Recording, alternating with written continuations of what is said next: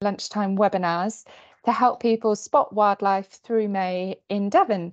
So the first one we had was on birds that you can find in Devon, and they were around some of the predatory birds that we have, on doves and on finches.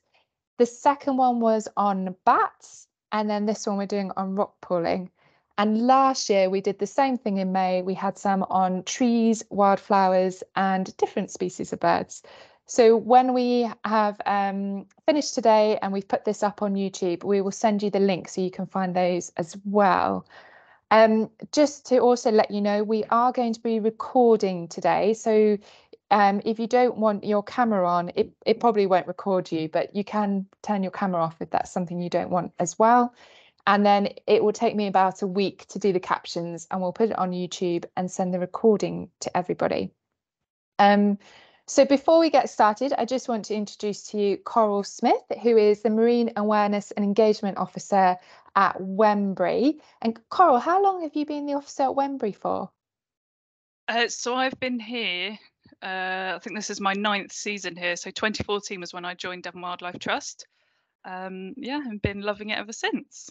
So if you do go down to Wembury, you'll probably will see Coral running rock pooling, but it's not just rock pooling. They do safaris, snorkel safaris, and nighttime rock pooling, but that you're also involved in other kind of awareness and recording of species. So things a bit further out to sea with cetaceans as well. So there's lots of things going on at Wembury. And in Devon, it is the only marine station that we have. So it's a really special place. And growing up in Devon, it was the place to go rock pooling. Whenever you turn over a rock, you'll always find something like a cushion star or a lumpfish. And recently, I'm looking after my nephew today, and we took him, and the first thing he did was turn over a rock and find a cushion star. And it was the most exciting thing. So hopefully today, you'll be able to pick up some hints and tips of what you can find, not just in Wembury, but around the coast of Devon. North Devon's also got some fantastic places. And I was in Dartmouth the other day and found lots of sea slugs. So there's lots that you can find around the coast. And then if you do have any questions, we'll take them at the end. So please just pop them in the chat and we'll pick them up at the end for you. But apart from that, over to you, Coral. Thank you very much, Kate, and thank you everyone for joining us on this very hot sunny day. Hopefully you've been outside, you're going outside afterwards, and hopefully my little talk today can inspire you to go rock pooling this week while the weather and the tides are lovely. So when Kate and Bella asked me to do this talk in a very short amount of time, it's very difficult trying to select what to talk about because everything's so amazing in our rock pools in Devon. So I'm just going to take you on a whistle-stop tour of some of the common things that we can find when we rock pool in Devon, and perhaps some of the harder to find things, but really interesting, all the weird and wonderful creatures that we get in our rock pools. Okay. So as Kate said, I'm the Marine Awareness and Engagement Officer for Devon Wildlife Trust, and I'm based here at Wembury Marine Centre. So Wembury Beach is just outside Plymouth. It's an amazing place. It's got all the environmental designations you could think of. The centre itself was opened in 1994, and it's managed by us, by DWT, on behalf of a partnership, which includes the Devon County Council, South Hams District Council, the National Trust, who own the land and the beach here, and more recently the Marine Institute at the University of Plymouth. We also have support from South Devon AOMB and the Wembury Marine Advisory Group, who set up a voluntary marine conservation area here in 1981. So Wembury was one of the first VMCAs in the country, which were sort of community-led initiatives rather than legal designations, recognising the sheer importance of the marine environment that we have here, particularly the intertidal marine wildlife that we get on the rocky shore. So Wembury is one of the most heavily sort of researched and studied sites in the country. The very first underwater dive took place here. So even before scuba was invented, a chap went down in a tube just around the corner from here.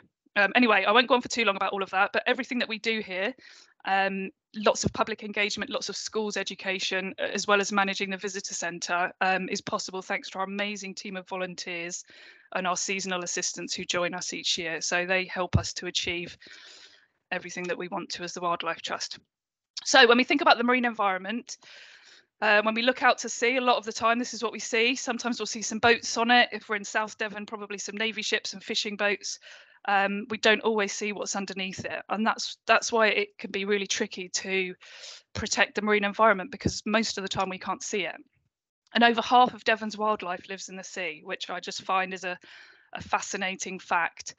And a lot of people just wouldn't think about more about what we find on Dartmoor and Exmoor than we do under the water. But our job as the Wildlife Trust is to try and change that and to try and protect what we've got. One of the best ways of doing that, one of the best ways of inspiring interest and love for the marine environment, is that very first rockpool safari that you go on as a child. So I can still remember going rock pooling with my dad at Lyme Regis in Dorset when I was young, and it will stay with me forever. And that, you know, I like to think that's what got me where I am today, as well as my lovely name choice from my mum. So we can't talk about rock pooling without first thinking about seaweed. So I think seaweed's really overlooked when we think about rock pooling in the marine environment, but actually it's absolutely fascinating. And if you think about all of the amazing animals that we get in the water, just imagine how they would look in the rock pools if it wasn't for the seaweed. The seaweed really does bring everything to life. The colour is just incredible. We have over 100 different species of seaweed in Devon, and it's usually characterised or classified into a brown, a red or a green. And within those three colours are lots of different types, lots of different shapes and sizes. And most of them, especially the red ones, you have to have a microscope to identify. But some ones that I really like, some special ones, and that create a really nice connection to people when we take them rock pooling, is this one. This is called Irish moss or carrageenan. You can't see it in the photo here, but when the light shines on it, it's got this amazing blue iridescence that it is just able to do when the light shines on it. But this is the species that's used in loads of food products. So it's used in our milkshakes, our ice creams, our toothpaste. When I go into schools and tell the kids about that, they absolutely just can't believe it, and they say they're never going to eat ice cream again. So it's creating those links between, you know, how humans use the marine environment and why we need it. But just on its own is an absolutely beautiful seaweed. This is my favourite species of seaweed. This is a rainbow rack. Again, you can see when the light shines on it, look at this incredible turquoise colour. If you're snorkeling and you see it under the water, it just looks sort of brown and bushy. But from above the water, or if you get the light on the right angle, it's got this incredible bluey green turquoise iridescence, and it's amazing. And this is one species that's becoming a lot more rare now. Used to be really common. We do get some here at Wembury, and I'm sure lots of other places around the south coast and some on the north coast, but not so common. So you wouldn't find this all the time, whereas the Irish moss is really common. You should be able to find that on most shores that you go to around Devon. So moving on to some of the animals that eat the seaweeds, the humble limpet is again an often overlooked species on the rocky shore. Again, when we ask children what they think they are, they just think they're shells. So you have to sort of explain, well, lots of animals have shells, but what's this one in particular? This is an amazing sea snail, actually, and they're really important ecosystem engineers on the rocky shore. If it wasn't for the limpets and the other sea snails, the rocks would just be covered in seaweed, and that wouldn't allow other things to grow. It would just be overgrown, basically. So really important grazers. And another fascinating thing about limpets, which I didn't realise or didn't know about, because science, it's only been in the last 6 years or so that scientists realise this, is that on their radula, which is their revolving tongue that they use to scrape the tiny bits of algae on the rocks, they've got these teeth on that radula, on that tongue, and their teeth are made of the strongest natural substance on the planet. Okay, so it's stronger than a spider's silk, stronger than mussels, the byssus threads that mussels have, and that's just amazing for an animal that people just step all over. You know, the strongest teeth on the planet. I love the common limpet. Now they have these really important home scars that they have to get back to when the tide goes out, and they grind their shell down really tightly onto the rocks to keep water inside their shells, to keep them alive until the tide comes back in again. So we always leave limpets alone when we go rock pooling. We don't want to pull them off that home scar. They lose that connection to the rock. They might lose the water that's inside their bodies, and they probably wouldn't survive. So we always leave the limpets alone when we go rock pooling. Another animal that we leave alone are these guys, these little red blobs of jelly. This is what they look like when they're out of the water. When they're under the water, they look like these beautiful flowers, but they are, of course, animals. These ones here are the beadlet anemones, named after these beautiful blue beads that they have under their tentacles. Relatives of jellyfish, so they do rely on their stinging cells in their tentacles to catch their food, to bring it in and eat it. And so we don't really want to touch them in case we might be allergic to them. We might be really sensitive, just have sensitive skin. But basically, we don't want to hurt them. We don't want them to waste a lot of energy thinking that our fingers are their food. So we tend to leave the limpets alone as well. Now, when we go rock pooling at Wembury, we have our big five that we look for. So we have our big five rock pool safari animals, just like you have in Africa. We've got our own rock pool versions, and the shore crab is one of those. So this is probably the most common crab that we would get in Devon, sometimes called the green shore crab. And as you can see here, they can have this dark green shell, but they can also have lots of different colours. So when they're babies, when they're really small, they can be a pale pinky colour. Gradually, as they grow, they molt their shells and they go darker over time. So they go to a sort of darky green colour and then end up brown. So these are very common, but actually there's another species called the furrowed crab, which I don't have a picture of here, but they're becoming much more common now due to warming waters. But another common species are our common prawns, identified by these stripy, colourful legs, which look a bit like football socks. So they're very well camouflaged in the water. Look out for these. Best thing to do if you want to try and catch a prawn is to put your bucket behind it and your hand in front of it and try and get it to go backwards into the tub, because they like to dart off backwards whenever they feel threatened. So you have to just be really slow and steady. Now, hermit crabs. Here at Wembury, we get two types now. Well, we always used to get two types, the common hermit crab and the St. Piran's hermit crab. If you live in Devon, then people like you to call them the Mediterranean hermit crab.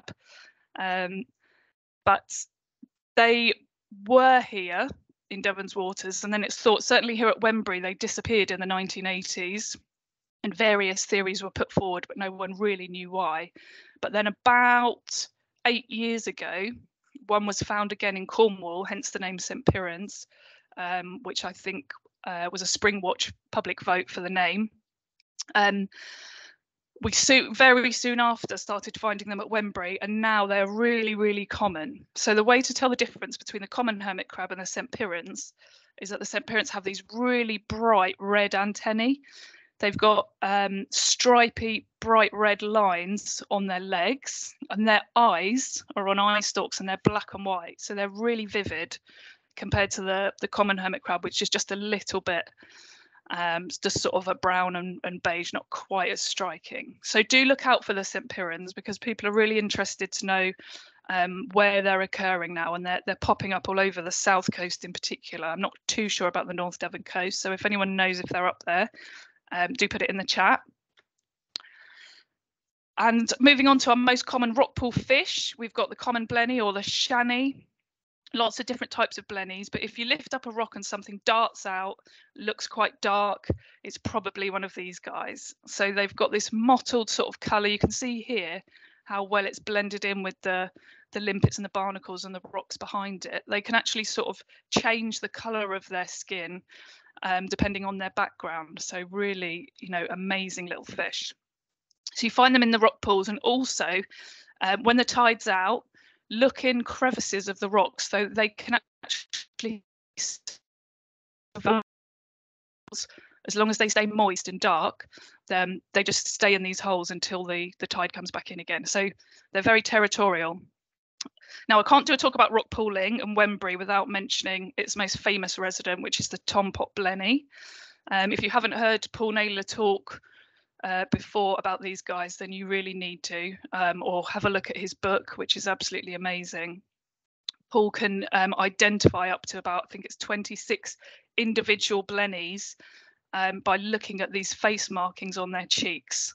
So you can see the difference between the tompot and the shanny. If we just go back to that really quickly, the shanny's got nothing on its head, whereas the tompot blenny's got these two sort of head tentacles or crowns, which make it really distinctive. And then you've also got the Montague's blenny, which just has one head tentacle. But fascinating little fish. Tompot blennies you tend to find really far down the shore, more likely to find them snorkeling rather than rock pooling, whereas the shanny you'll find almost all over the place. So Kate mentioned the cushion star. We're so lucky in Devon that we've got about 13 species of starfish. Now, this is probably one of the most common ones. It certainly is here at Wembury. If you're on a sandy beach, then you're probably more likely to find the common starfish, which is the same sort of orange colour, but it's a lot bigger, whereas cushion stars only get to about the size of a 50p piece. So they're very small. And you'll find them on the underside of rocks. So they use their tube feet, which are like little suckers, to stick to the underside of rocks. So you have to lift the rock up, have a really good look underneath, and you might find a cushion star or two hanging in there. So we've seen a shore crab already. This is one of the big guys. These guys can grow really big. They're called the edible crab, but also affectionately known as the pasty crab. Their shell looks like a pasty, or the pie crab, or the brown crab. So these have four common names. And as the name suggests, it's the species that the fishing industry catches. It's the commercial species. And we've certainly noticed a decline in these here at Wembury. It could be linked to overfishing, it could be linked to competition with other crabs. I mentioned the furrow crab earlier, but there's definitely work being done on sort of what's going on with the edible crab in Devon. And then the big guns of the crab world are the spiny spider crabs. So these are really common at the moment. In May, they come in en masse to molt. So they shed their shells and they mate, and then they go off to deeper water. So places like Babbacombe, around the sort of Torquay area, they've been filmed in their thousands, where they have these huge, it's a bit like Pirates of the Caribbean, where they're all walking under the water. These mass aggregations of them, which I've never seen personally, but the images and films from Paul are absolutely amazing. But spider crabs, again, you can find around the rocky shores. So again, on a really good low tide, head out as far as you can and have a look for these guys. Good luck finding them though, because this is how they normally look. They camouflage their shells in loads of different types of seaweed. So they use their claws, their pincers, to snip up different bits of seaweed, and they actually sort of wedge them into their spines on the back of their shell to make them camouflage like this. So, I mean, this was a very heavily camouflaged one. You can see it's even got an invasive species of seaweed on there. So, I mean, that must have been really weighing this little spider crab down, but you've got to look out for the orange legs that are moving in the water. And rock pooling really is quite a mindful activity. It can be really relaxing, not when we take 30 year one children out, but if you get a really nice day like today and you find a quiet place, just sit and watch, and you'll definitely find more than sort of, you know, rummaging around loads of different rock pools. If you take your time, you're much more likely to see things. This would be an absolute highlight to see on a rock pool safari. Again, probably more common snorkeling, but we have found these rock pooling before. We certainly get these at Wembury, around the coast towards Plymouth and further east. So these are the biggest starfish we get in the UK, the spiny star. They can grow up to 70 centimetres. The ones at the aquarium in Plymouth are absolutely massive, but we find them here up to sort of 20 to 30 centimetres. Again, you can see why they get their name from these spines. They've got these purple eye spots on the end of each arm, which allow them to see sort of shadows above them. So they're one of the predators of the rock pools. So they would eat the other starfish, the cushion stars. They'll try and eat mussels and limpets. We think of starfish as not moving very fast, not doing a lot, but actually they're really powerful predators. Okay, so just a couple of the, I suppose, more unusual things that I enjoy finding when I go rock pooling. Obviously, I go rock pooling a lot, so it's always really nice to see things that you just, you know, when your first experience of rock pooling, or if you don't know much about marine life and you come across these, which are light bulb sea squirts, and then someone tells you that they're one of our closest relatives, is quite mind-boggling. And that's what I love about the sea, is that it's still so alien. There's so many weird and wonderful things out there, so it always keeps me interested. So these are light bulb sea squirts. They're solitary sea squirts, and by sea squirts, another name for them is tunicates. But when they're larvae, they actually have the makings of a notochord or a spine. So that's why they're in the same phylum as we are, which is the chordates. So when they settle down onto the seabed, they lose that notochord, but for whatever reason, they are more closely related to us than things like crabs and lobsters. Another tiny little thing to look out for are stalked jellyfish. Now, you have to have really good eyes for these, because these really are like a centimetre big, and they grow on seaweed. There's lots of different types of species, but again, absolutely fascinating animals. They're not true jellyfish.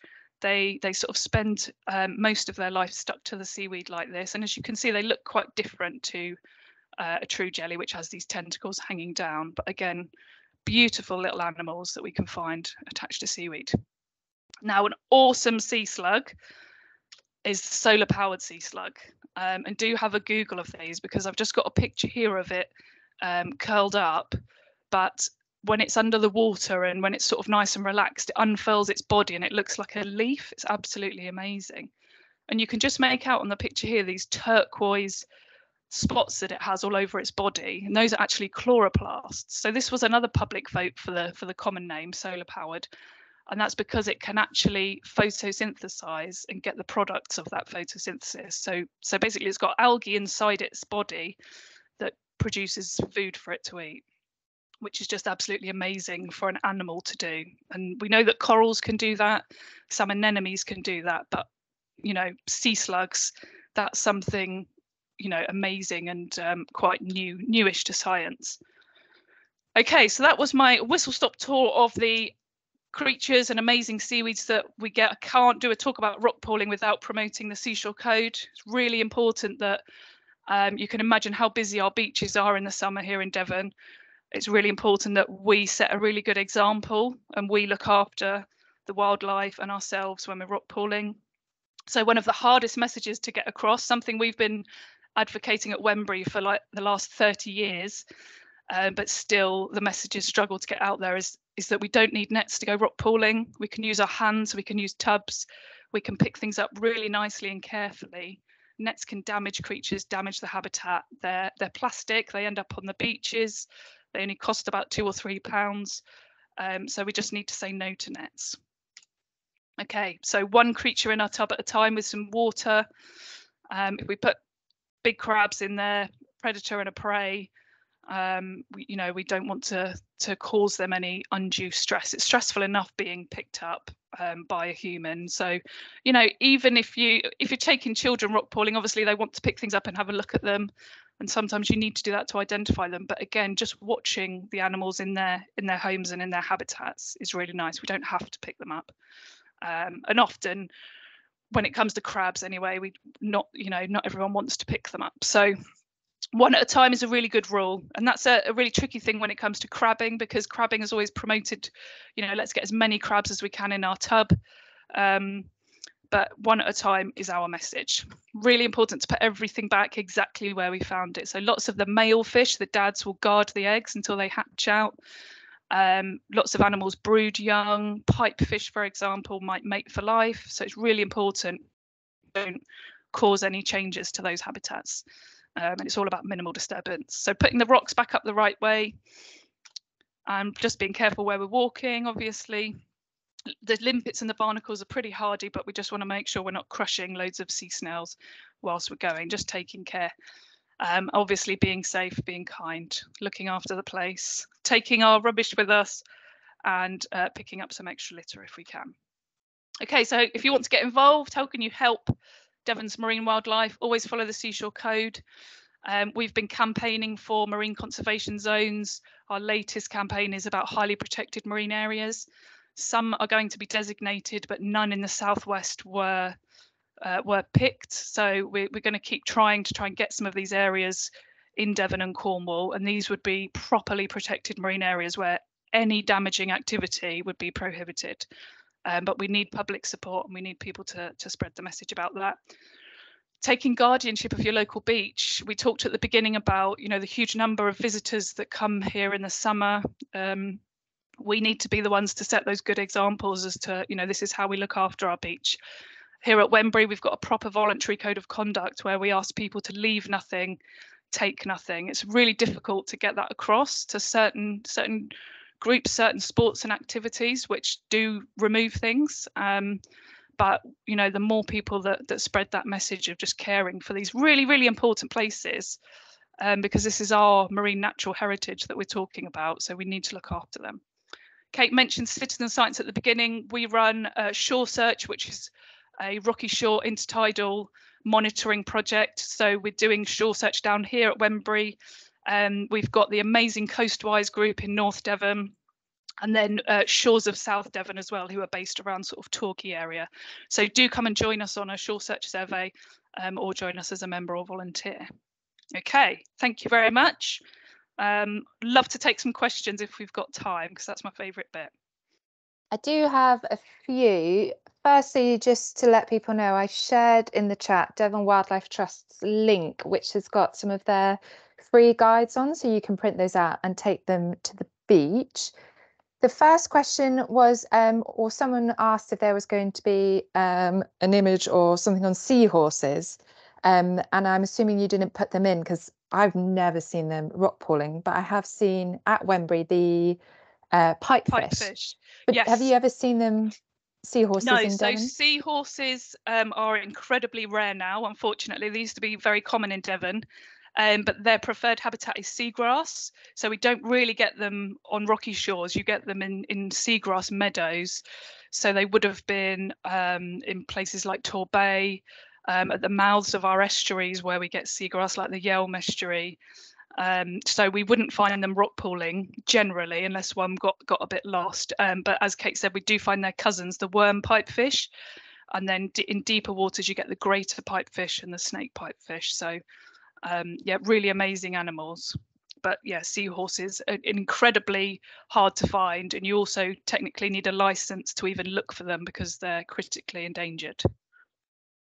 The next one is around favourite places in Devon, and it also links to a question about Lundy. So Lundy is absolutely brilliant for rock pooling. It is a marine protected area, but you are allowed to rock pool. However, you do, as Coral said, need to follow the Seashore code and be very careful with what you put back. I've also shared a link to North Devon beaches, which is on the Coastwise website. And if you are in North Devon, Lee Bay near Ilfracombe is fantastic. Woolacombe, if you go out where the pipe goes, that's where you'll find lots of starfish.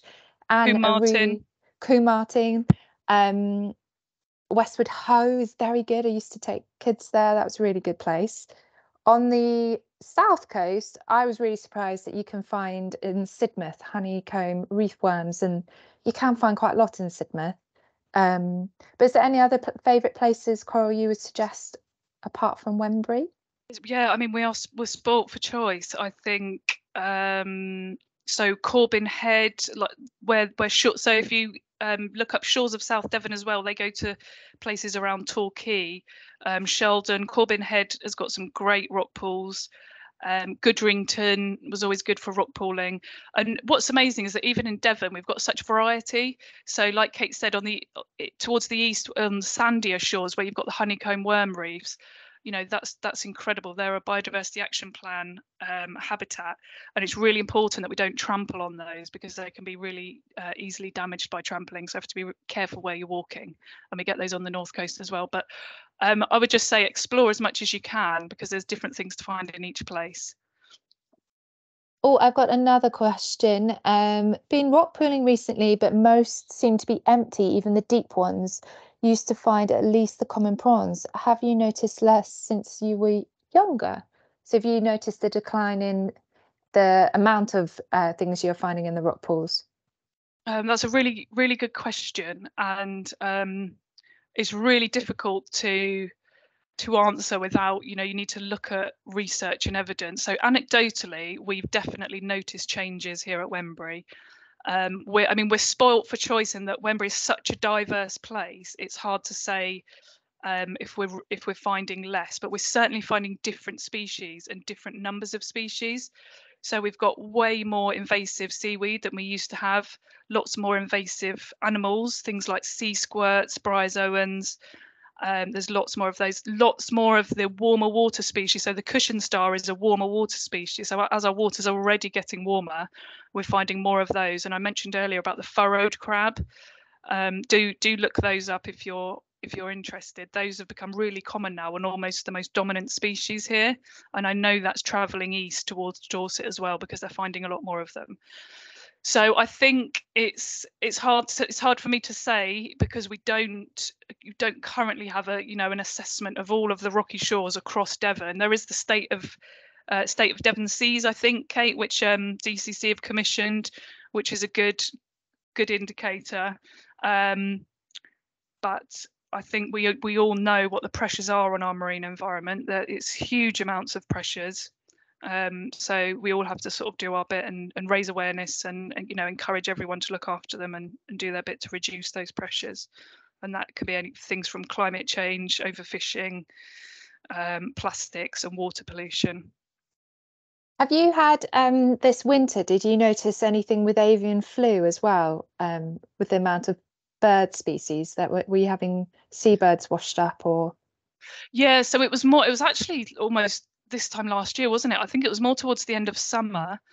We did have quite a few gannets washed up, guillemots. I imagine around Berryhead it would have been a lot worse. I think in Cornwall they had a lot of dead seabirds as well.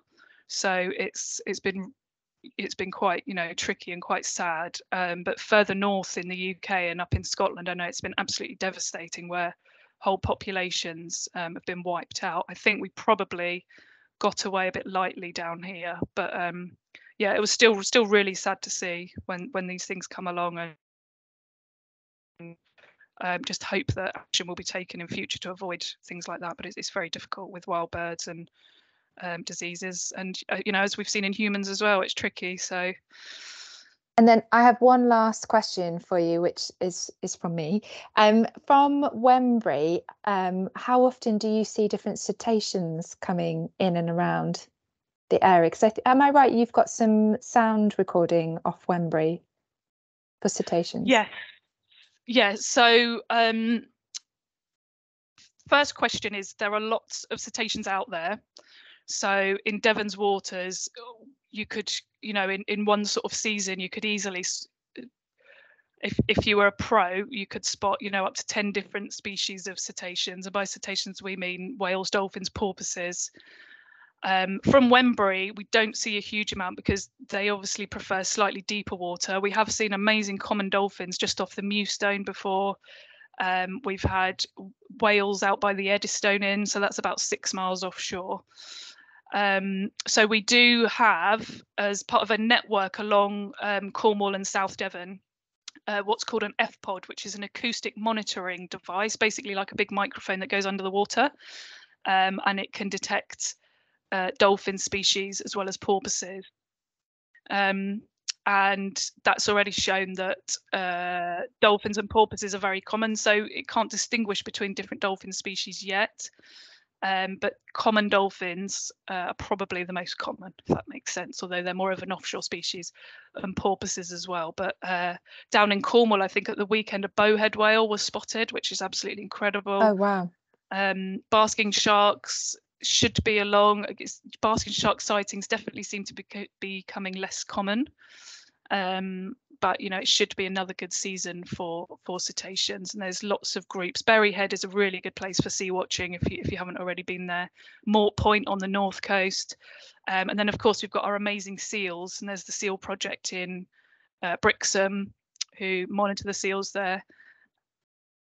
And yeah, so Devon's amazing for rocky shore life and marine megafauna. So we're very, very lucky and very spoiled, I think. Great. Thank you so much, Coral. And hopefully this has given everyone a bit of a flavour of what you can go and find, or if you already were quite aware what was going on, just a bit of a refresher to get you all out. So as a few people have asked in the chat, we will be putting this up. It takes about a week for us to, we have to write up all the captions ourselves to go with it.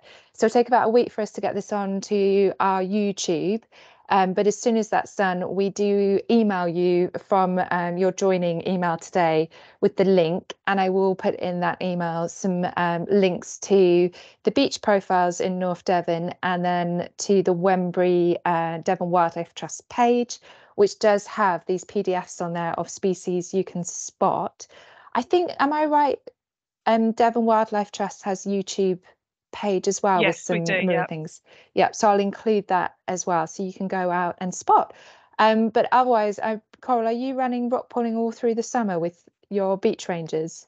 Yes, thank you, Kate. I was just going to say, we have got a nighttime rockpool safari actually this Thursday. So we're only doing 3 of those this year. And so if anyone's interested in what these animals get up to after dark, absolutely fascinating, do come and join us. But we've got rockpool safaris going on at weekends through the summer holidays until the end of September. Shore search surveys go all year. And our snorkel safaris are starting tomorrow as well. So do check everything out on our website, devonwildlifetrust.org, and hopefully see some of you this summer. And I would totally recommend the snorkeling ones, because sometimes you go and you can't spot anything and you need somebody's eye in to be like, oh, that's, I don't know, sometimes you find dogfish and I can never see them. But if you're with someone who knows what they're looking for, they'll be able to point them out. So if you want to go for a snorkel safari, I definitely recommend going at Wembury. So if we're going to end the video now, but Coral and Bella and I